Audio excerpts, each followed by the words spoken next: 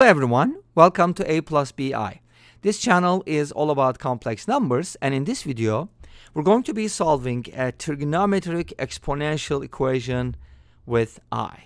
So you've got pretty much everything. Maybe not everything, but a lot of things. So we have cosine of e to the power z equals I, and we're going to be solving for z values. Now, quick question. Z can be written as A plus BI, and that's also the name of this channel, right? You hopefully know that. So do you think replacing z with A plus BI is going to help us with this problem? And you can definitely test it out. Let's go ahead and plug it in. Cosine of e to the power A plus BI is equal to I. How do you find the cosine of a complex exponential, right? I mean, how do you find the cosine of a complex number in the first place? Like if I were given what is cosine of 1 plus I, right? How would you find it? So in order to be able to write something for this, we're going to be using Euler's formulas, or Euler's formula actually, but we're going to use it in two different versions. So the first one is going to be e to the power ix equals cosine x plus I sine x. This is amazing because you can replace x with pi and get -1, or you can replace x with pi over 2 and get I, or some other values. So it's interesting, it's amazing, it's just mind-blowing how he could come up with something like this. But this can be proven easily with, I think, Taylor's theorem or Taylor's series. But that's not what we're going to do. We're going to modify this by replacing x with -x. That's going to give us the negative exponent. And of course, this cosine is an even function. Cosine of -x is going to be the same as cosine of x, but sine of -x is going to be the opposite of sine of x. Make sense? So we're going to get a different expression. Obviously, they're not the same thing, right? And from here, we can do something awesome. Just by adding these two things, we get rid of the sine x, and we end up with an expression for cosine of x. Let's go ahead and add side by side, putting this on the left-hand side. So 2 cosine x equals e to the ix plus e to the negative ix. You could also use hyperbolic functions, but I don't like them. So, I mean, it's just a matter of taste, right? I mean, they're useful anyways. But this is going to be the value of cosine x written using Euler's formula. And this is just amazing because it uses exponents, so you can pretty much get any value for cosine. Remember what they've been telling us? Cosine of an angle must be between -1 and 1 inclusive. Yes, that's true for real numbers, but in the complex world, it can be anything you want. Okay? Anyways, so this is cosine x, and what do we want? We want cosine of e to the power z. Wow, we're going to take it to an exponential level. So what we need to do is just replace x with e to the power z. And that's all we have to do, right? And then set it equal to something. What are we going to set it equal to? I. But I can be replaced, and we can hopefully get something nice from here. Okay, let's go ahead and do it. Cosine of e to the z is e to the I e to the z plus e to the negative I e to the z divided by 2, and we're going to set it equal to I. Okay? Now, how do you solve for z? This kind of looks complicated. But let's go ahead and simplify these things. How about calling this something else? Since this is a complex number, let's call that w. Just another complex number, right? This is going to be the reciprocal of w because it has a negative exponent. So we can write this as w plus 1 over w and multiply both sides by 2. That's going to give us 2i. Great. Now, you add a number and it's reciprocal and you get 2i. How nice is that? Here's what we're going to do. We're going to solve this as a quadratic equation. Let's go ahead and multiply everything by w. W squared plus 1 equals 2iw. And then bring the 2iw to the left and write this as w squared minus 2iw plus 1 equals 0. Now, one of the really cool things you can do is use the quadratic formula, but that's not interesting enough. Let's go ahead and use something else. Subtract 1 from both sides. You're going to get this. And then add I squared to both sides. Because guess what? That's going to give you A perfect square on the left-hand side. Isn't that perfect? This is w minus I squared. And the right-hand side is -1 minus 1, which is -2. Awesome. Now we're going to take square roots and find w from here, right? Remember, though, with complex numbers, there are 2 square roots. And -2 can basically be written as 2 times e to the power pi I.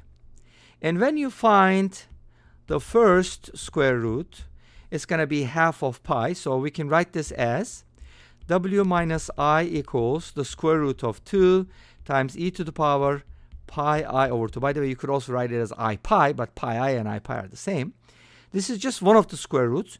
And the other square root is just going to be, you're going to be adding pi to this, and it's just going to give you the pi over, you can add pi to pi over 2.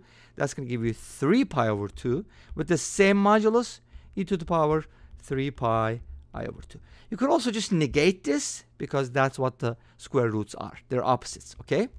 In the real world and complex world too. But complex world is different. In the real world, we only have a one positive principal square root. Okay, so those are going to be the values of w minus I, but we're supposed to find w. And not only that, we have to kind of go somewhere from there.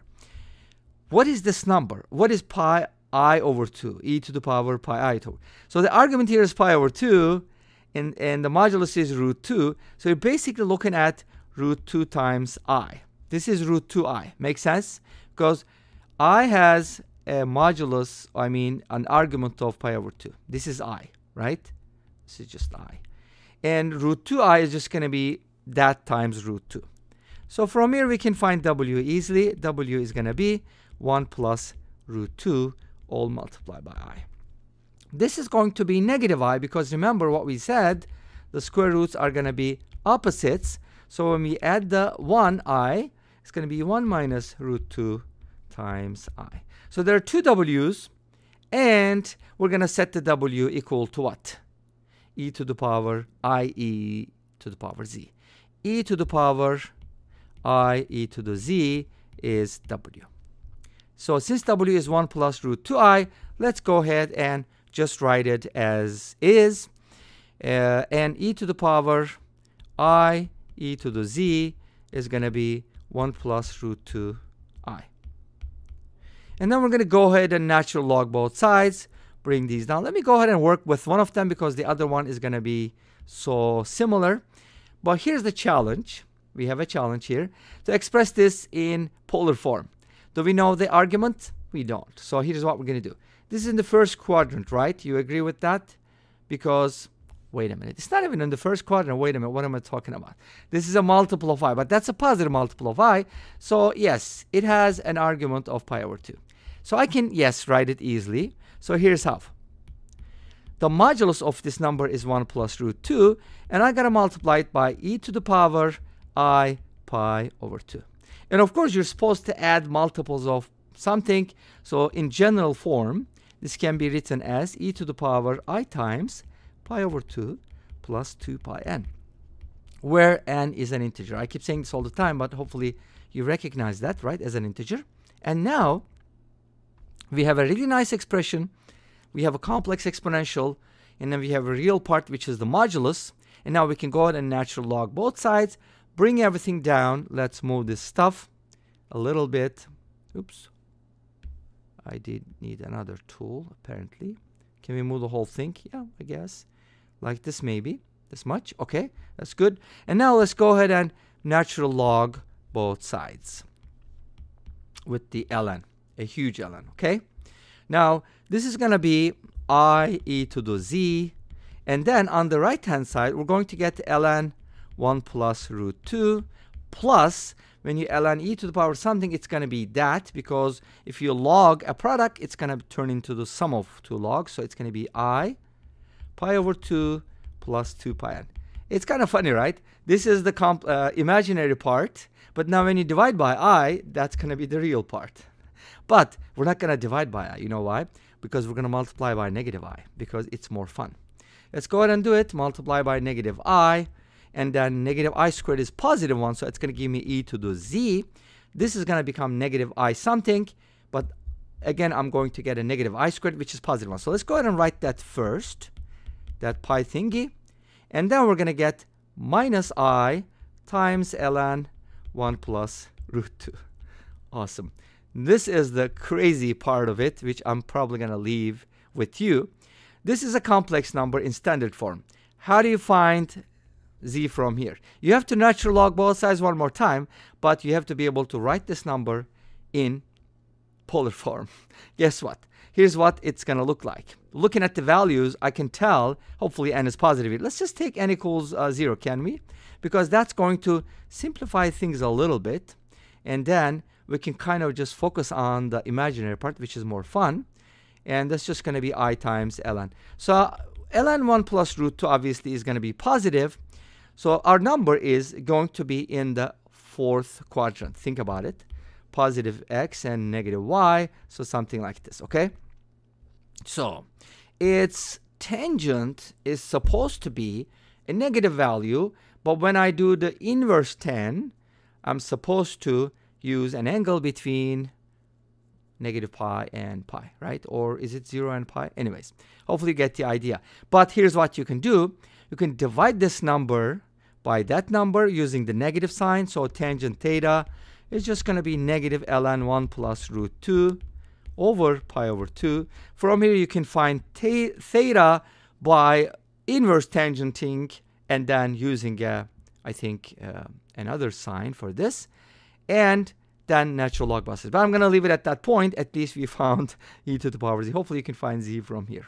And this brings us to the end of the video. Thank you for watching. I hope you enjoyed it. Please let me know. Don't forget to comment, like, and subscribe. I'll see you next time with another video. Until then, be safe, take care, and bye-bye.